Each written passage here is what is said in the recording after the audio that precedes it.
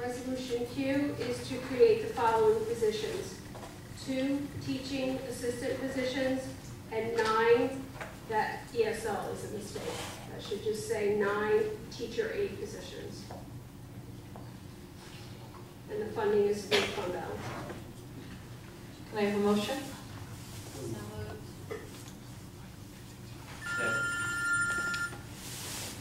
Questions or comments? Yes, Mr. Levinstein. I just would like to clarify a couple of things. These are one-on-one positions, of which 9 students require an aide and 2 require an assistant. That's correct. And the 11 people that are filling these are coming from the recall list that we have. Yes. And the only other thing is I know that there's 1 or 2 teaching assistants that are on the recall list, but on the aides, how many are there? There are 8. 8. So then if there's more needed, where will they come from?